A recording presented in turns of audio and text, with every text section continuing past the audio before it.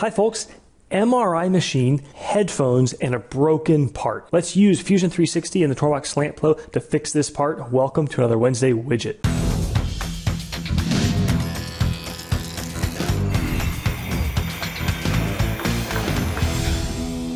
So here's the broken part, and it's a classic example of a part that probably just isn't made very well based on how it's being used, which is that the MRI technicians or operators keep breaking this part off where it has a stress riser. And if you take a look at that split line, you can see that this part was molded, and it's probably just too thin where the tubing grooves intersect the main body. So we got a request, can we make the replacement part?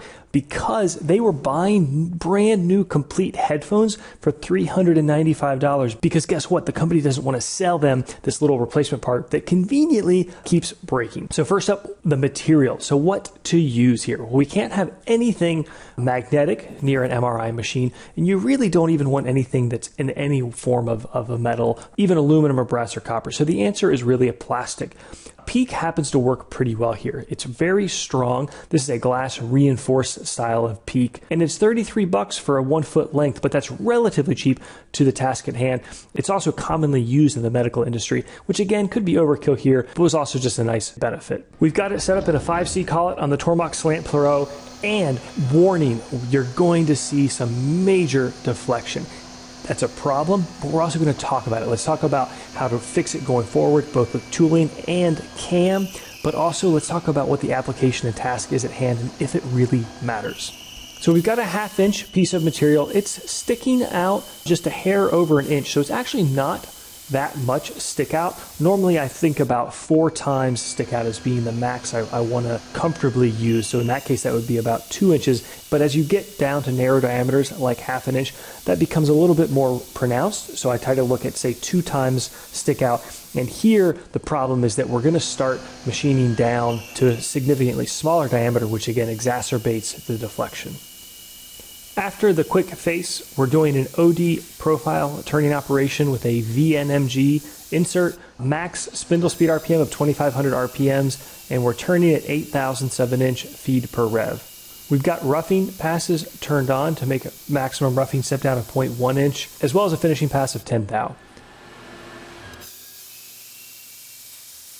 Right here, you can start to see what that deflection is doing. So the problem is that we're turning this diameter down to about 0.37 and with an overall length of about 1.15, but we've also got some material sticking out of the chuck, or say we're about 1.4 divided by 0.37 diameter. We're at almost 4 times stick out. And again, that might be okay if it were 1 inch or 2 inch aluminum or steel, but it's not. It's 3/8 of an inch, and it's plastic, which is going to be more subject to deflection. And you can watch that deflection increase as the diameter decreases.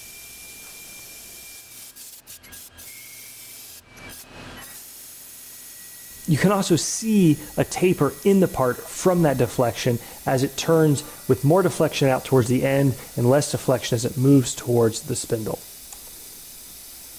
So timeout. So let's talk about a few different ways you could improve this or reduce it altogether.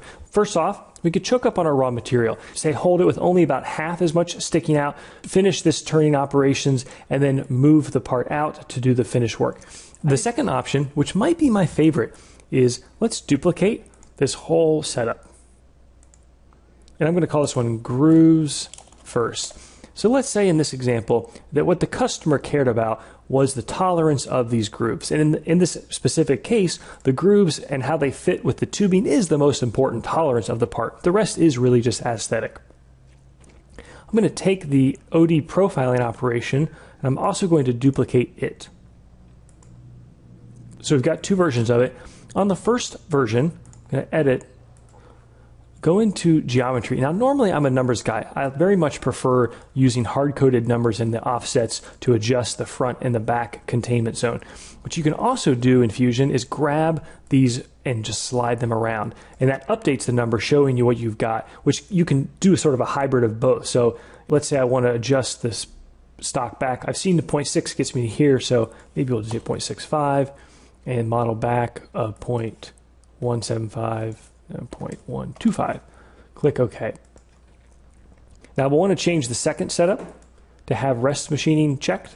That way it won't remachine that area. What this will do is obviously machine these 3 grooves first. What's important though is that we have not machined any of this area here. So we're maximizing the diameter to minimize deflection to maintain the best accuracy before we come back and do the rest of the work. The last way, and probably the best way to tackle this, is tooling. We're using a off-the-shelf VNMG insert. You can see a photo of that insert here, and most importantly, we can see a negative insert with a chip breaker, recommended for steel roughing. If we look at the holder, it's also hard to tell, but this has a downward angle. So we've got a negative insert and we've got a negative holder. Now there's a joke that I don't like lathes, and that's mostly just a joke. But the truth is, one of the things that I struggle with lathes is there's so many options on tooling and recipes and inserts. In fact, card here to the video we did with Paul Diebold on evaluating some of the different style of inserts and looking at how they can cut and just how much they can change with the horsepower and the cutting style, changing the inserts. But here, the trick is to get rid of the negativity. Move to a positive cutting angle. If you do a quick Google image search, there's a picture right here that I think does a great job of showing. Right now, we've got the style of insert that's on the right. It's a negative angle, and so it's a downward facing angle. Why would you ever use this? Well, it's a much stronger insert because it's fully supported below the cut, and it's going to be able to push that tool harder. It takes more horsepower though. Worst of all is it tends to want to push the material away from the tool or the cutting edge. So what you want to do is move to a positive. So you can see here, this is kind of what you would think of as the more natural cutting action. If you had to cut something by hand, you would want to do so with a positive angle. It's lower cutting forces, so it takes less horsepower, but more importantly here, that's going to provide a better shearing action of getting that cutting edge up underneath the material, in this case relatively easy to cut plastic, to perform that shearing action with less deflection. How do you go about doing that? Pick up a high-speed steel tool. If you've got some blanks on hand, you could grind one, you might be able to buy one, or you could meet it in the middle. I would probably pick up something like this. This is a neutral, so it's not a right or left-handed tool, but rather neutral, high-speed steel tool, already formed from McMaster Carr. I would probably get this in, and then I would add some positive rake or back relief to it as I saw fit based on that material. You could dress this up as needed with a diamond file, and that's important because high-speed steel generally will last forever in plastics. This does have a fiberglass or a glass impregnation to it, so that will dull your tools. So again, dress them up with a diamond file or a stone as needed. And what you can see as we're cutting those grooves, you've got significant deflection. But here's the thing I'll throw out. Don't worry about it if it doesn't matter, and you can still get the part done to the quality and the satisfaction that you need for the job at hand. I think that's a mistake we see folks make. And that's not to say that this is an excuse for not being able to run a part properly, but rather don't over-engineer things. Don't over-constrain or overdrive requirements when it's not necessary. The fit here is a snug fit over some plastic tubing that in and of itself is quite expandable. There isn't a high tolerance requirement, period.